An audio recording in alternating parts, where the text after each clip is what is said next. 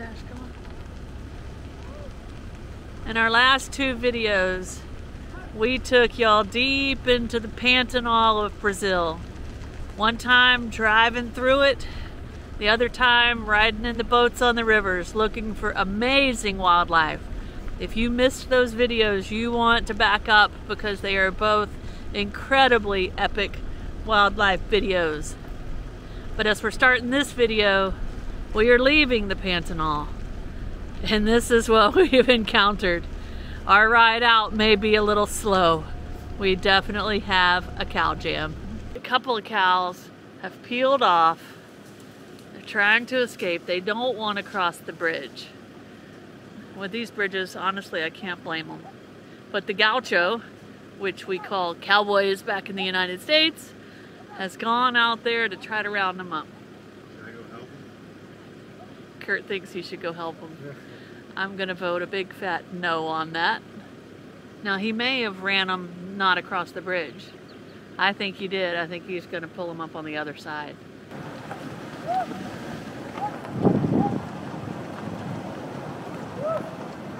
gonna go that way? That's the way you should go. He knows, Curt, he knows. They know. He saw it, he looked right at it.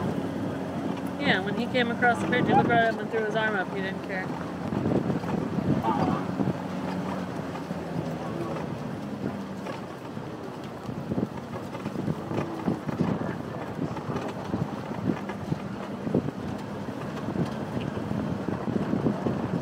Hi, pretty babies. Oh, I hear you. Yes, This may be our most legit cow jam ever. There we go. What happens when you have 230 million cows in a country? And that's a cowgirl. Yes, it is. Lead the way.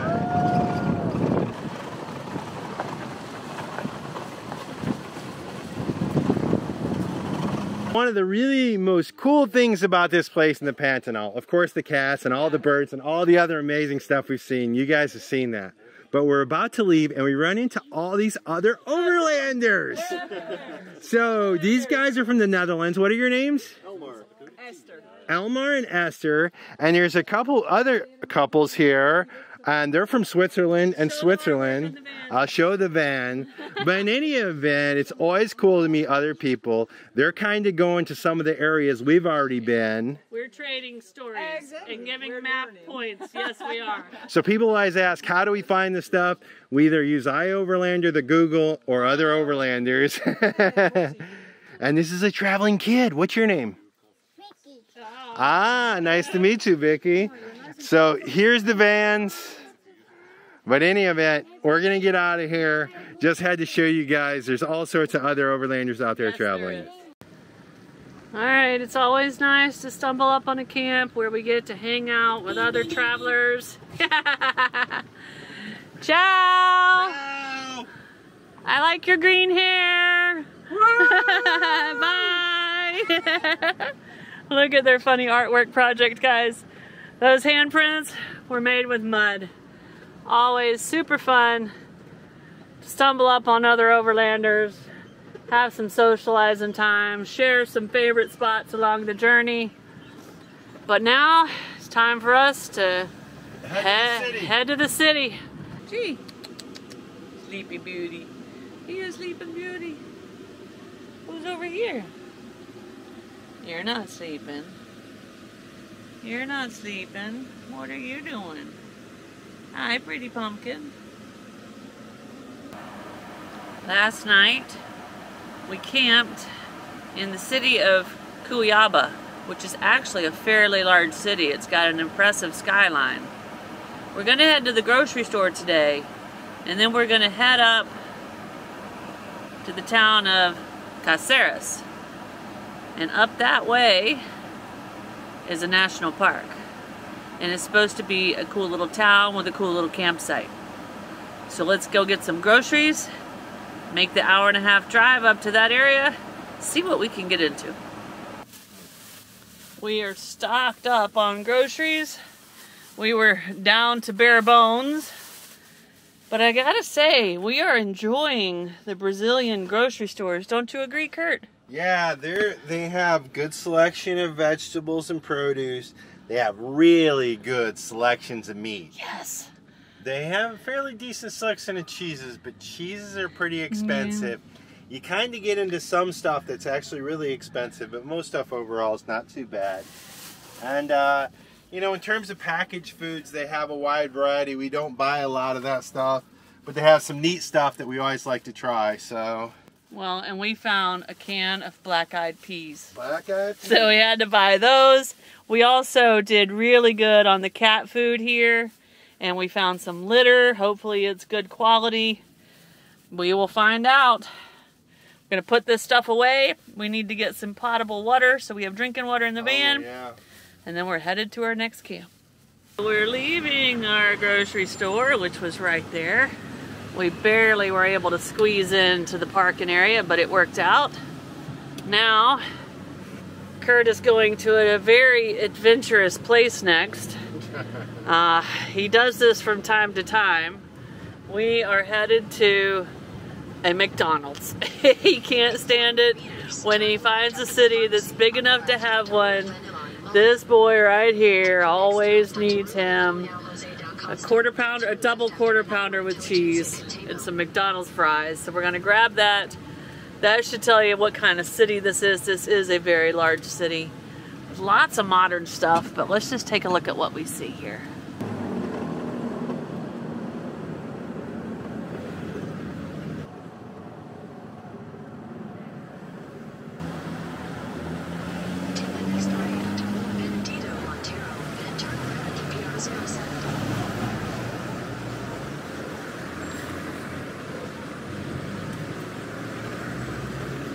Definitely the biggest skyline we have seen since being in Brazil, and maybe since even Lima in Peru. It's a large city, a lot of modern amenities. It's very industrialized, and there's sidewalks and light poles, and it's kind of nice to see some of the comforts of home, which include McDonald's.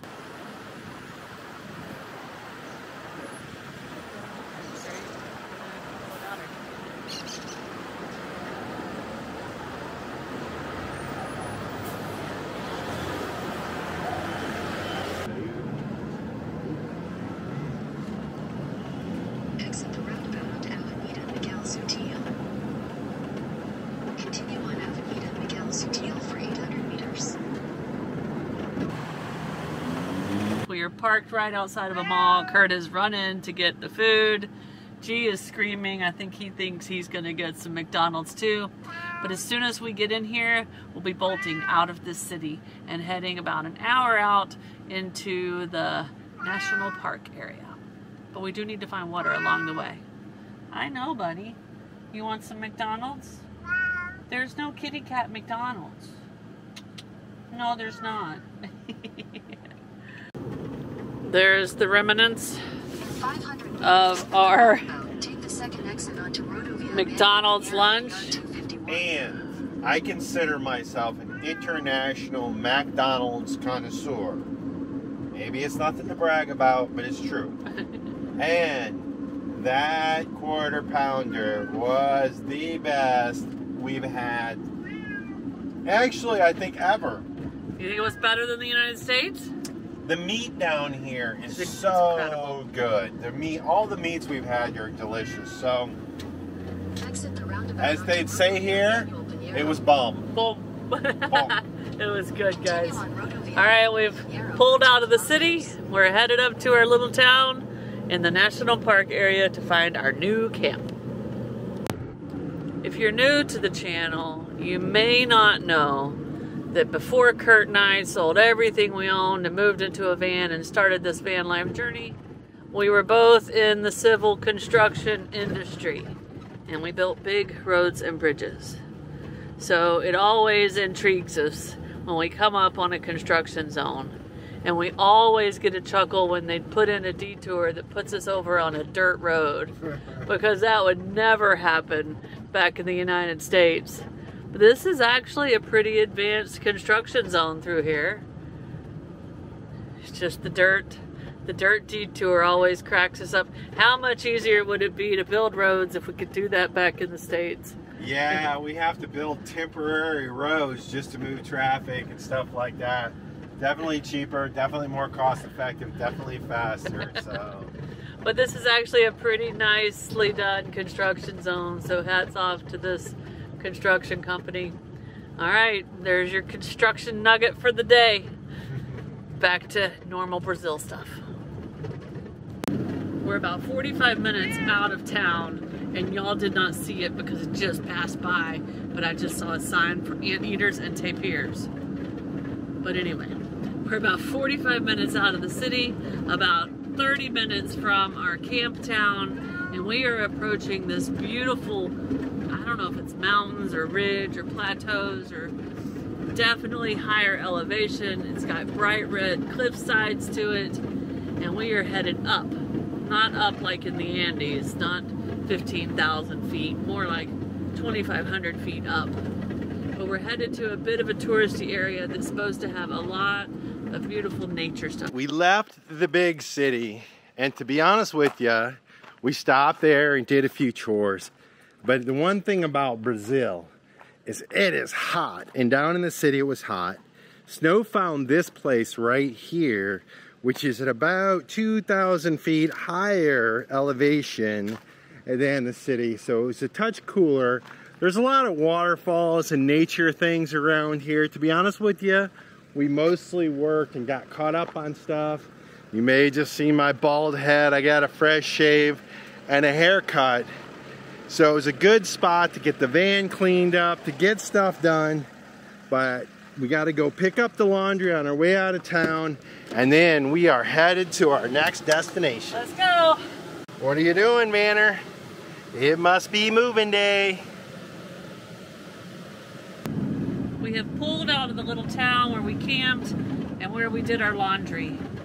And we're gonna confess and tell y'all the big mistake we made with our laundry here in this town. Ever since we've entered Mexico, you drop off your laundry, they weigh it, and you pay by the kilo, and it's always been extremely affordable. We got burned, to say the least, this time, because there was only one place to do laundry in this town, and apparently they charge by the piece.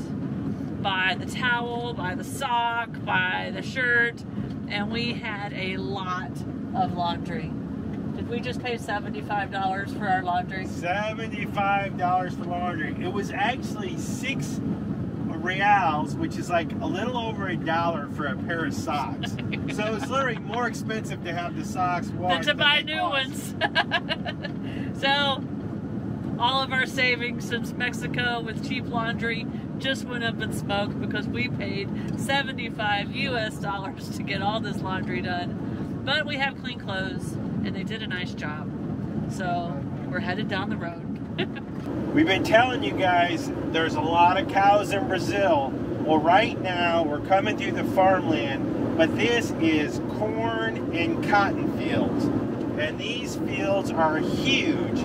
As far as the eye can see, corn and cotton, giant fields, which is really different than any of the other countries we've seen in Latin America, which were small patchwork quilts of smaller farms, indigenous farms. Not this. These are giant farms. We've been driving for a few hours now. We are getting super close to our camp, which is good because the sun is starting to set.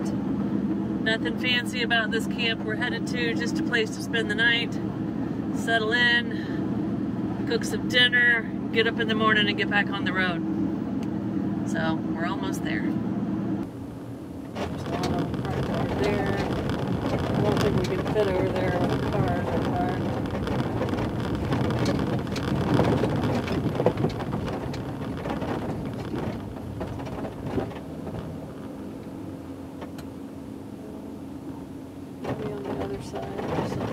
Park right here? I don't. Or should we park I don't out think here? We'll fit. Let's go see what's on the other side. Okay. Just go around.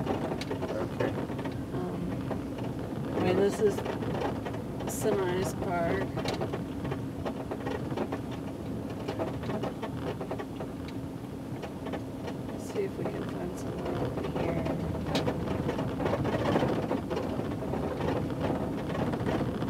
we can go like park over by that tree or something.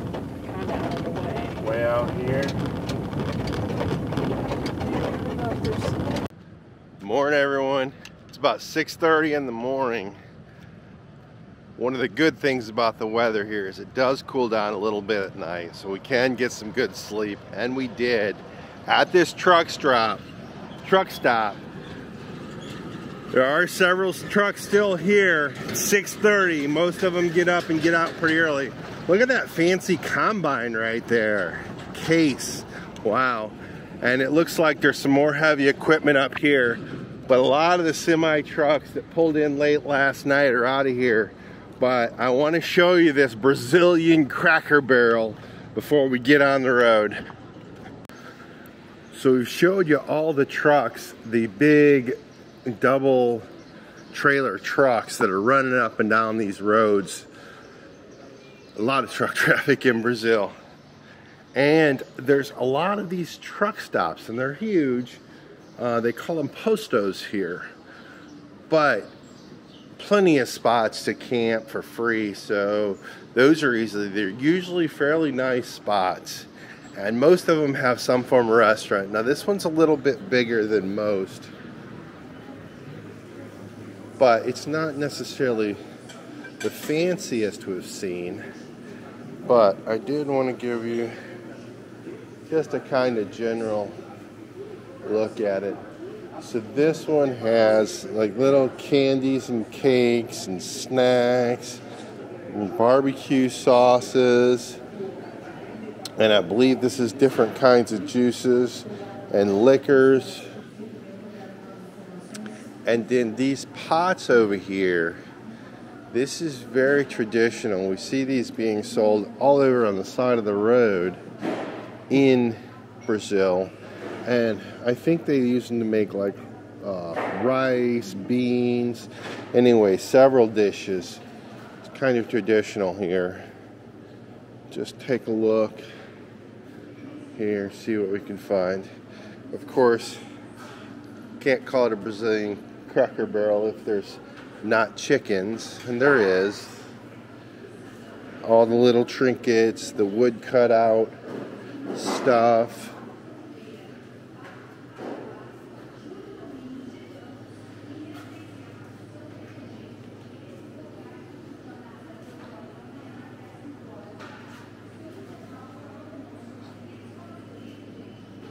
Alright, this looks like grilling stuff, and I don't know what the other stuff is, maybe for cattle.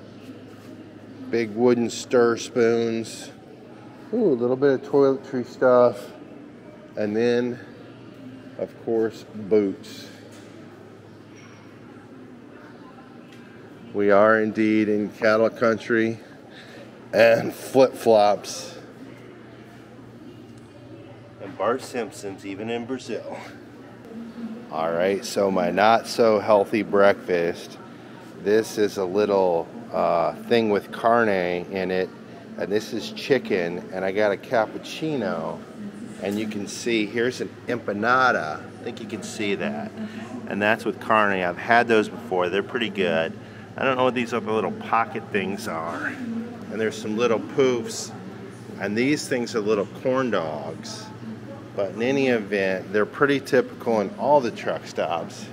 And then they have these cakes as well. And this is sweet. Snow had that last night. It's really good. But anyway, that's the typical truck stop food.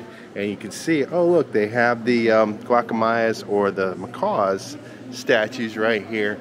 And we've seen those flying all over the place down here. So super cool. I'm gonna enjoy my breakfast. Well, let's try this thing right here. I never had one of these. Just what I thought. It's like potato, it's like a potato ball with a little meat inside. How many of you guys?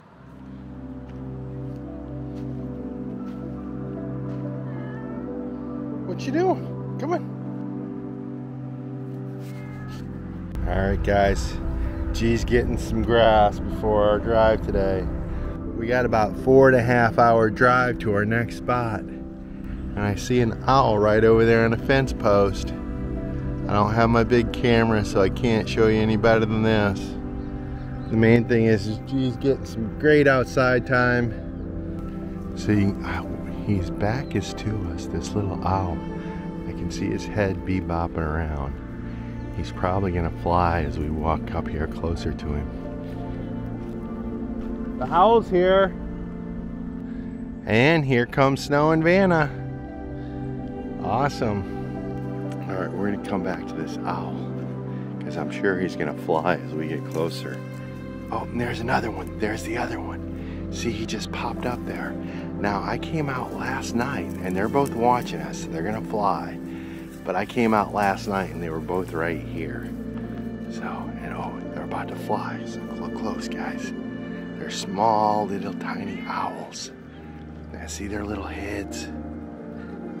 These are similar to what we saw a few episodes ago. They're just staring at us. I think mostly G. Ah, they're so cool. Can you see them right there?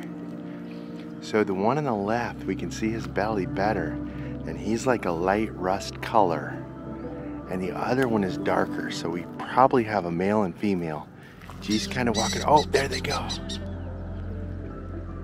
He ran them off. That crazy G. But this is their neighborhood, and that's a couple. It's a male and a female. I saw them here last night, so maybe we'll be able to get the big camera. They didn't fly that far away. Maybe we can get the big camera out so I can show you these guys. Look at my little banner. Here she comes. What are you guys doing? What are you doing? What are you doing, Punky? We're on the road. We have 4 hours to go. And we just went through our very first Brazilian toll booth. And it cost a little over 10 reals, which is about $2. And then right after the toll booth was a federal police checkpoint. We have been through many of those. And they do pull people over. Luckily, we haven't been stopped at one yet. But there was a lady here that they were totally stripping down her car and checking it out. So let's keep our fingers crossed we stay lucky on not getting stopped at those.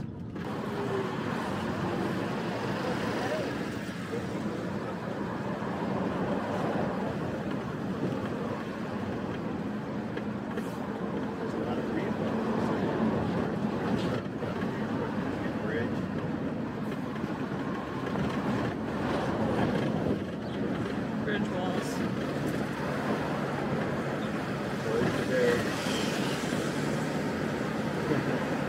That's pretty rough bridge top. Yeah.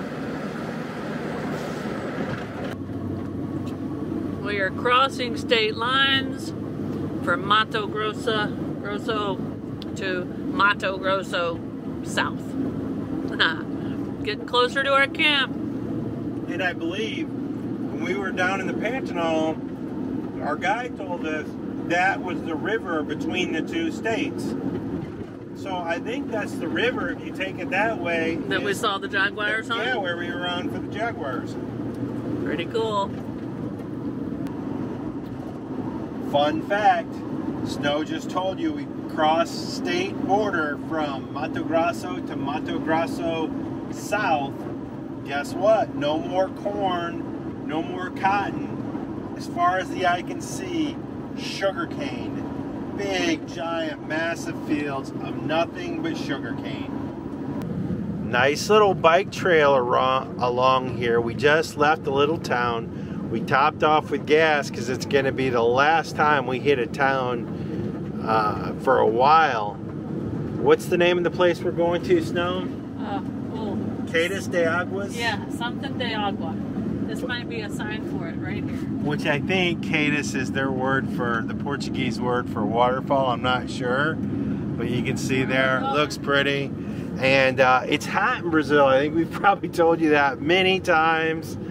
And so we're going to go cool off in this nice waterfall. So we've made it to this place. Now we've got to go into the reception and see what the dealio is. Kurt's gotta go in and work his magic. We found what we think is a pretty cool camp.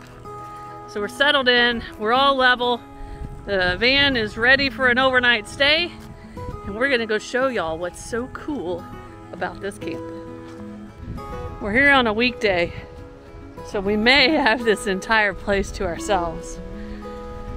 This restaurant right here seems to specialize in fish, so I think Curt is pretty bummed out that it's only open on Saturday and Sunday.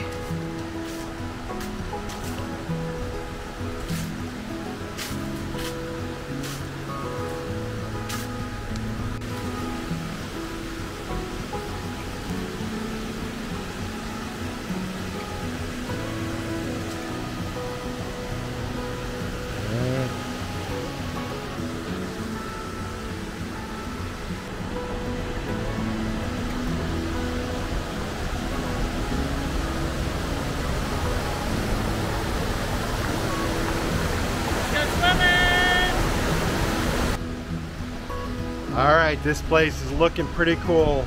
The facilities are set up nice for families, for picnics, for barbecues, for all that stuff. It looks like they have some little cabinas, little cabins up there, and they have spots for camping as well. There's a lot of signs for day use, so I think people come out here from the town, and I think that's when this place gets really busy. As Snow already mentioned, that is when the restaurant's open. But they have this nice little trail down here through the rocks. Nothing major, just a short little trail and down to the water where we can take a plunge. You just say nothing major and you're almost crawled downstairs.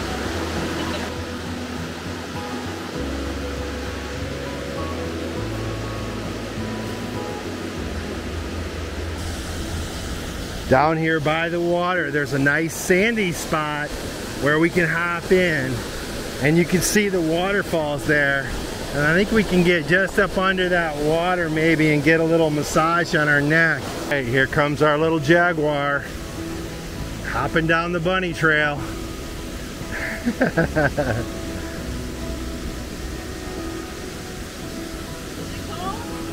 I don't know, I haven't dipped my foot in yet. What do you think? One little private note about Snow. She loves to play in the water. As much as I love to play in the jungles, the water has always... Do a handspring! As much as I love the jungles, she loves to play in the water. And she was telling me already, this place brings back memories of childhood. Now, she used to be a lifeguard at one of the big big water parks. So whenever you see her get around water where she can just play, she always has a blast. So, go Snow.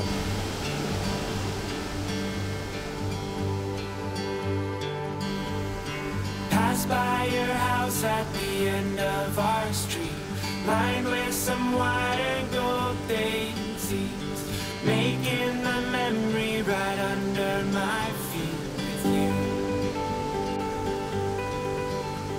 The taste of your name on my tongue is so sweet. The sound of you calling me baby. The echoes go on when I go down to sleep. It's you and me. We've always been circling since we began. It's me and you, we'll always be as far as we can see. It's you and me, we've always been circling since we began. It's me and you, as far as we can see, we'll always be.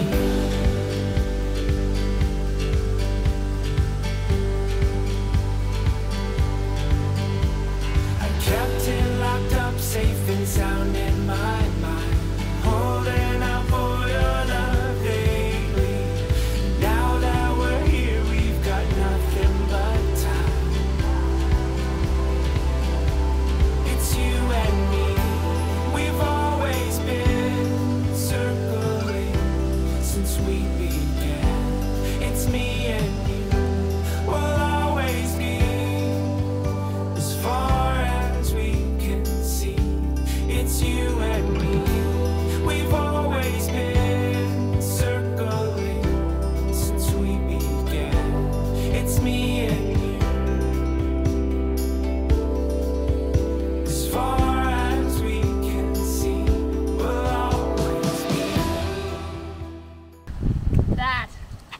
was incredibly fun, cool, and refreshing.